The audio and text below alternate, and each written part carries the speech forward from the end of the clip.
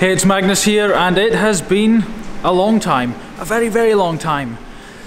This video is going to be a kind of, just a little update, mainly on this machine here. This is our old milling machine.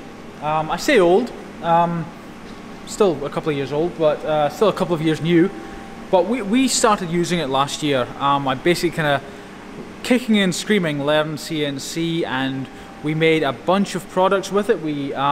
We made the titanium wallet, which is this wallet here. We started making these little candy cans, titanium cans for holding stuff. They got lids.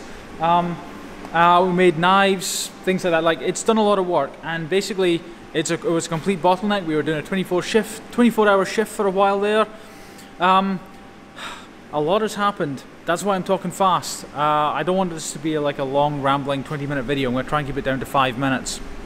But basically, what happened is we started really struggling in business, like quite a while ago, and especially in the last sort of year, especially the last 6 months. Made all sorts of mistakes.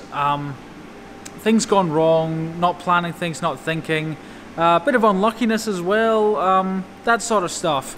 And we basically have been struggling, and so, but we've been really maxing out this machine to sort of create as much value as we can, sort of in-house. You know, our monthly costs have gone up. This is sort of behind the scenes business stuff you don't need to know, but I'm going to share anyway, because it kind of explains this machine here. We basically looked through our numbers, sort of myself, Nathan, Sky, had my machinist look at it. He's very good in business, and we all sort of looked through things, looked through the finances and the monthly incomings and outgoings, and what we figured out was that the end result, everyone looked at it independently and went, we can either go out of business or buy a new milling machine, like an additional milling machine in addition to this one, or at least one that can do things better, faster, quicker. And it was just like, well, I don't really want to go out of business. So we were lucky to get the financing. We tried to get, we applied for financing and we were offered it, which was amazing. We decided, we were like, right, we have to get a machine. What do we get? We were looking at all sorts of different machines. We kind of wrote off any sort of the high-end Japanese machines because they were just too expensive. And a very long lead time as well, but too expensive was the main thing. We started looking at Korean machines like Hyundai and Doosan. We very briefly looked at Haas machines. Don't really want to go for a Haas. Kind of reluctant to go for a Korean one as well, because we tried to buy the best we can. Anyway, long story short, my machinist who does our products have been doing a lot of our products for a while.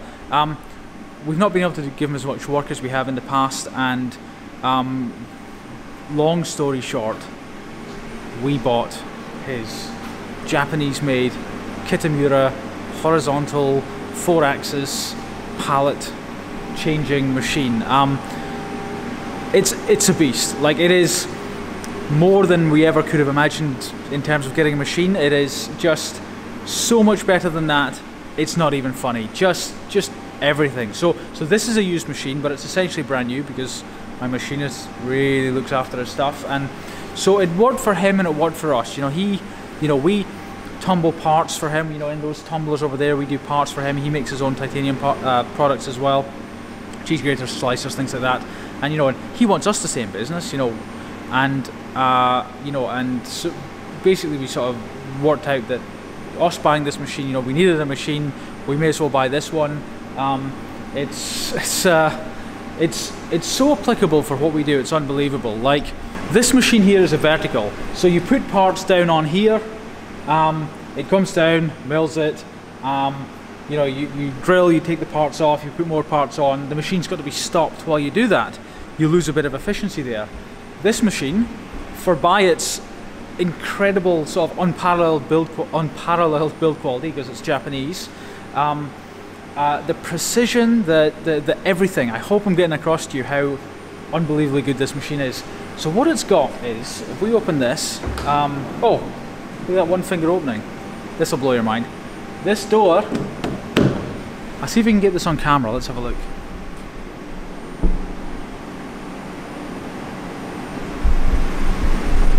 See that carbon fiber pattern? It is carbon fiber. The whole door is carbon fiber because on machines quite often it gets heavy going for workers, opening and closing the door of a machine. So this is actually a whole full-on carbon fiber door. I told you it was a good quality machine.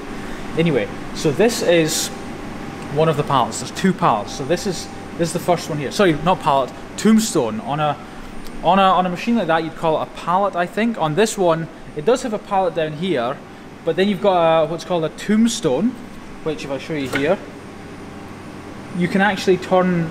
This can turn in the machine. You can mill parts on this side. You can mill parts here, obviously here, and on the fourth side. Or you could have one that was like a hexagon, and you can mill parts on each side. So I'm only using like the 3-axis just now, so 3-axis equivalent. So I'll mill this side, and if I go around here, this will flip round like a revolving door. That will go round and come into this side here. So that's an identical one in there. You can just see that. So what happens here is the machine, as you can see, instead of the spindle coming down, it's horizontal instead of vertical. Still the same 3-axis. So while it's milling in there, I can be changing this side. So it's carrying on working. So for instance, this is making the candy cans, the candy can that I showed you earlier. That's being made on here. So this is operation 1, operation 2, operation 3, operation 4. So I'll be screwing things on and off. It takes me 7 minutes to take them off and put them, put the fresh ones on, set it up for the next operation. But the operation in there, those 4 operations, take 26 minutes to machine. So if we were doing that on this machine, well, it wouldn't take 26 minutes. It would take longer than that. This is a slower machine, slower and less accurate, and just not as good really. Still a good machine. We'll still make products on it. This machine has to stop. You have to take all the parts off, and then put fresh parts on and run it again.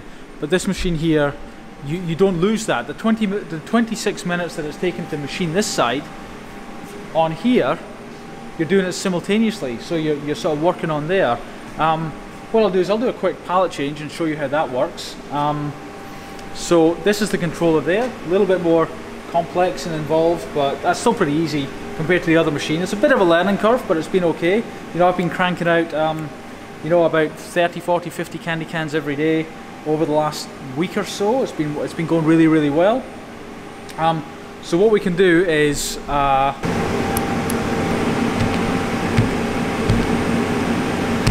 that is the machine code M60, which maybe in general, but certainly on this machine means change the pallet, and I will push cycle start. The machine does nothing because the door's open. So I close the door, like so, push the button that says movable. I think that's like a Japanese random translation. I'm assuming it should say pallet change or something, just says movable. Push that, you'll be able to hear some sounds.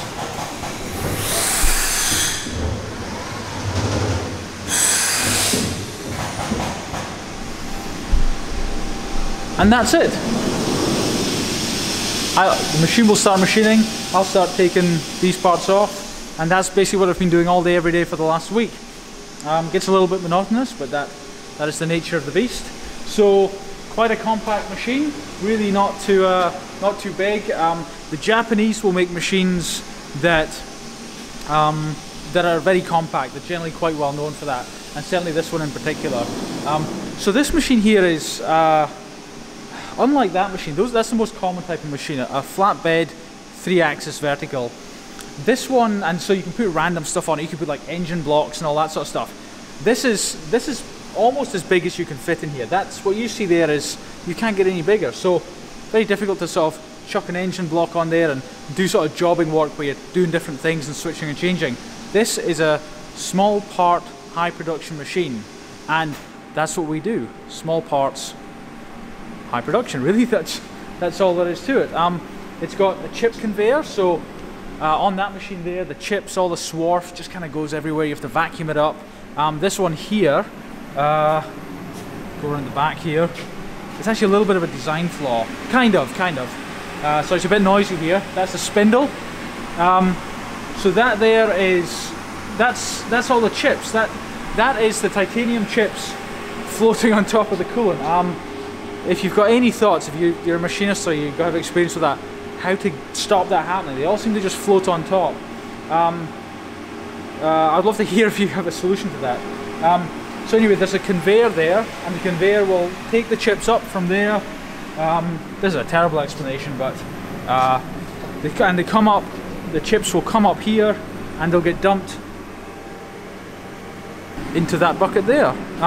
Or the tool changer. So that's the other thing. That old one, we had to manually put the tools changer. We want a new end mill, we had to keep putting new tools in, one in, one out, one in, one out. This one's got an automatic tool changer. So if I open this, you can see the tools in here.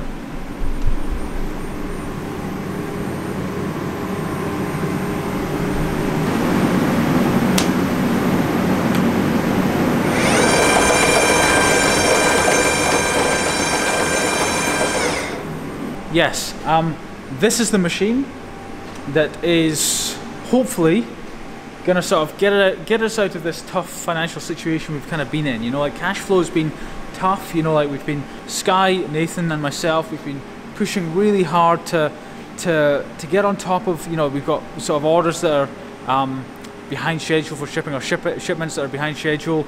There's, we're trying to get money coming in to meet our sort of monthly expenses and stuff like that, or, and sort of just free up, sort of help our cash flow be a bit better. Because we've sort of been treading water, going a little bit behind, getting a little bit ahead for a while now, and hopefully this is the machine that really sort of really helps us there. I'll probably do some videos of the machine running and show you some details, and maybe spindle running at some point. But for now, hopefully that is of interest to you.